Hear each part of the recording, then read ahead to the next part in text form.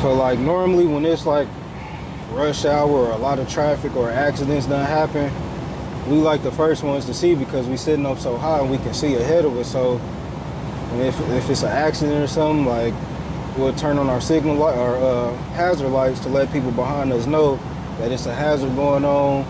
We slowing down traffic, you know, that way everything is good, you know, because as truck drivers, we control the highway, we control the streets, you know. We can slow down traffic or, you know, speed it up, depending on what's going on, you know. So, high side of my curb, I'm just making sure my trailer is inside the lane. I'm always looking, you know, you always want to look, make sure you're good. Car, that's what these nose mirrors is for. Because you got blind spots. You want to make sure everything is, you know, coming good. And as far as, you know, because you can't see everything. So that's why you got nose mirrors to make sure you can see everything on the side of you coming up.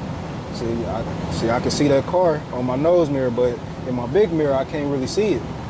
You know, I can't see nothing over there, you know. But in my nose mirror, I can see the car. So it's a lot of stuff you gotta look for as far as driving. You gotta pay attention. Have to pay attention. You gotta keep your head on the swivel.